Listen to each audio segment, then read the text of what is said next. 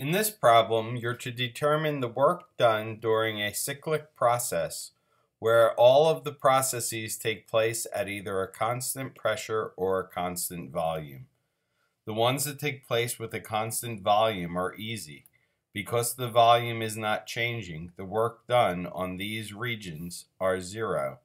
So from A to B and C to D, there are 0 joules of energy transferred as work.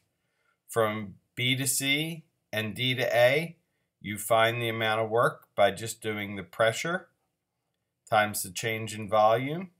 Make sure your pressure is converted from kilopascals to regular pascals. To get the change in volume, get your starting volume and your ending volume and find the difference between them. For B to C, your gas is expanding. That means it's doing work to its environment. That means the gas is losing energy, so make sure whatever answer you get, you make it negative. From D to A, you again do work equals P delta V. It'll be the same change in volume you had before. You're now going from about 2.95 to about 1.15. Your pressure will now be a lower value.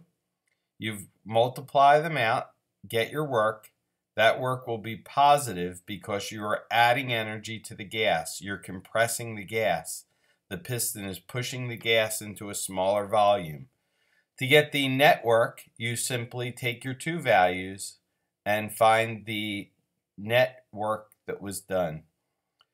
Your net work should be negative because your negative work is going to happen at a greater pressure than your positive work.